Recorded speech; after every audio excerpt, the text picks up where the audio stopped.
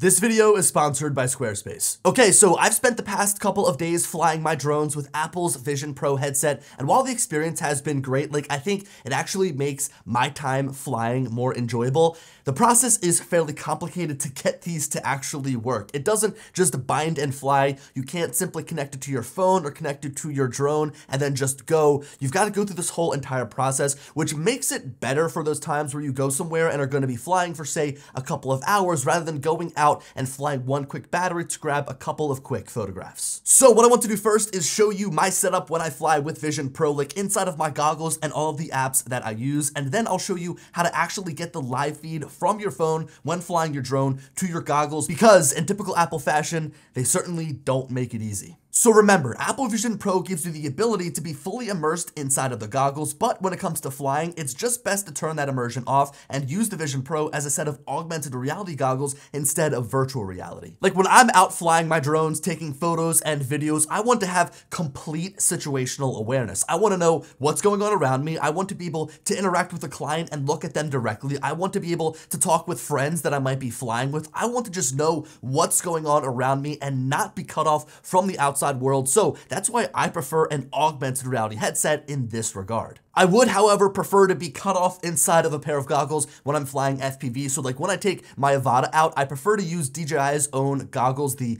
Goggles 2 or the Goggles Integra, so that I get that fully immersive experience when I'm ripping around using that drone. Now, getting back on track here with Vision Pro, because you aren't fully immersed, the real reason for using goggles like this is to cut out the sun glare on your screen, protect your eyes from squinting like crazy. It gives you a bigger screen to look at, and it lets you comfortably sit with your head elevated as opposed to slouching over looking at your remote. This leads to an overall much better flight experience. It allows me to frame my shots better. It gives me a better look at the actual framing of the photos and videos that I'm taking. It lets me properly set my exposure without having to try and beat the sun glare and slouch over and protect the screen from the sun using my back. And I think that when we get into the summertime, being able to avoid that sun glare is just going to be so key, especially on those hot afternoons where the sun is high in the sky, beating down. Being able to throw these on and comfortably see my screen is going to be a game changer. Okay, so now let me bring you into my Vision Pro to show you how I set things up. I typically will sit in the trunk of my car so I'm comfortable, and then I look out to have a big canvas that I can store all of my windows. So obviously right in the middle, I have the live feed coming from my drone, which is the most important thing, so that is big and front and center. From here, I'll usually have Apple Music open in some areas so that I can play some music in the background. I love flying to music because it helps me get in the zone, so being able to play it low without anyone else hearing is nice. Now, depending on the job I'm on, I might also have a set of plans or a note with a shot list or some type of reference pulled up so that I know what I need to do and what I need to capture. This is something that I used to do by trying to glance at my phone, but now being able to just look over at another window makes it so much more efficient to direct my attention between both things. The final thing I like to do is bring up a Safari window and sit it just next to me that I'll have to look at any sort of information, whether it's map info, weather info, or maybe it's even a YouTube video that I'm playing in the background instead of listening to music. Regardless, there are plenty of different applications that you can have open with Vision Pro. There's a lot of apps built in to the goggles already, and there are more coming each and every day. So being able to display all of these apps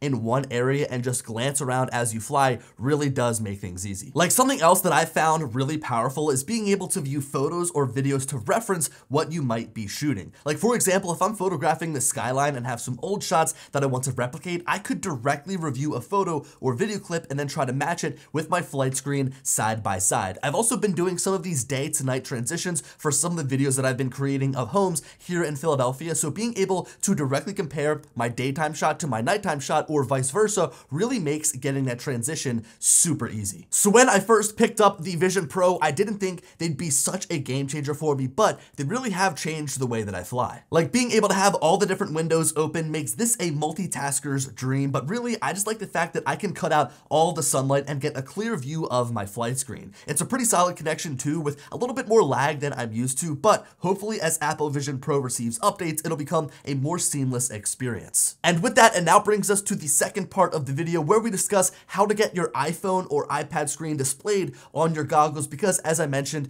it is not as seamless of an experience as you'd think. But before we do that, here's a quick word from this video sponsor, Squarespace. Squarespace. Just recently, I completely overhauled my Squarespace site with a brand new template to give it a clean feel. It was difficult to choose a template because of all the great options that Squarespace offers, but I eventually found one that allowed me to share my images and information the way that I wanted. Redoing my website was seamless as the new Fluid engine made it easy to fully customize every aspect to my liking. I've been looking to find the best place to share my content online, and doing it on my own terms with Squarespace allows me to completely customize the experience. My website is like a central hub for all of my photos and videos, and I'm the one that gets to control how it looks and functions. Squarespace has become a great tool to help me run my business from top to bottom. In fact, I just launched prints over on my website through Squarespace. Yes, they allow you to open up your own shop so you can sell prints, presets, or anything else photography related. So if you want to check out some of the things that I'm selling over on Squarespace, be sure to check out my link down in the description. So a big thanks to Squarespace for sponsoring this video and helping me display my work online for over half a decade. So you'd think that because Vision Pro is within Apple's ecosystem, it would be easy to cast whatever's on your iPhone or iPad screen directly onto your goggles, but that is not the case as Apple hasn't built this feature into these goggles yet. I do want to mention that Vision Pro can basically run any app on the App Store out in space as if it's on an iPhone or an iPad. So for example, the DJI Fly app is already on the Vision Pro and boots up just like any other application, but since you can't plug your remote into the goggles, you can't interface with the app directly. This means in order to make this work, we need to take advantage of the virtual Mac desktop feature on Apple Vision Pro so that we can see what's on our Mac screen as a movable window inside of Vision Pro. So this right here is everything you need. Of course, you need your drone, which in this case, I've got my Mavic 3 Pro. Of course, you need Vision Pro, but in order to make this work, you also need a controller that allows you to interface with your iPhone. So you can't be using the smart controller, the RC Pro, the RC, or the RC2 from DJI. You need something that allows you to connect to your phone and then display the Fly app on your iPhone or your iPad. With that said, you also, of course, need an iPhone. You also need a MacBook, and then you need an application called Reflector running on your MacBook. And finally,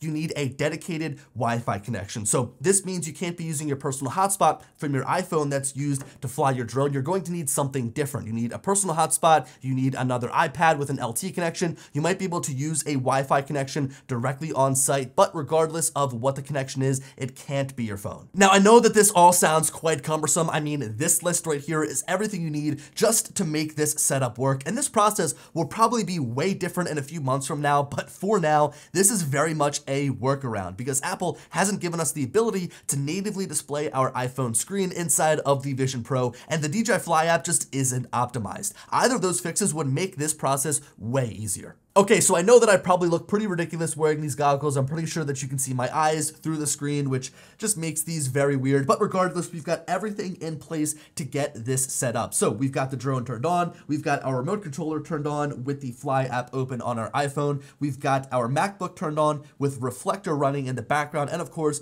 we have the Vision Pro turned on. So from here, the first thing that we need to do is get our phone screen displaying onto the computer. So really from here, we just need to swipe down to the control center. We need to swipe over to screen mirroring, and then we'll go and select Williams MacBook Pro. Now notice it actually has an Apple TV logo next to it, and that's because we are running Reflector here on the computer, kind of making this look like a Apple TV, but not a computer. Also, you want to make sure on your computer, you've got AirPlay receiver turned off so that it just looks like your MacBook Pro here being the Apple TV logo. So we'll tap on that. It now shows us the screen from our iPhone on the computer. And then from here, we'll go and tap on Connect.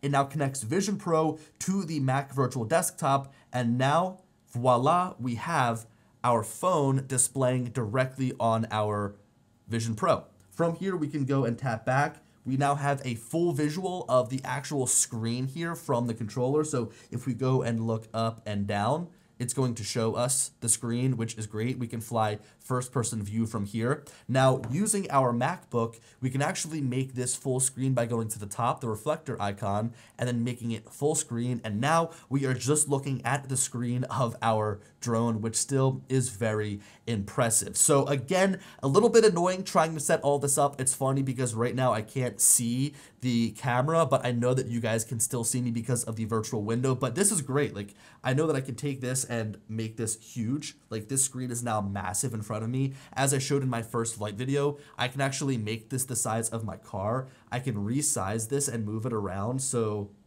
this setup here, if I can get it to work, really is awesome. I'm gonna go ahead and close this. I'm gonna go ahead and take off Vision Pro. Actually, I'm gonna stop my screen recording here first.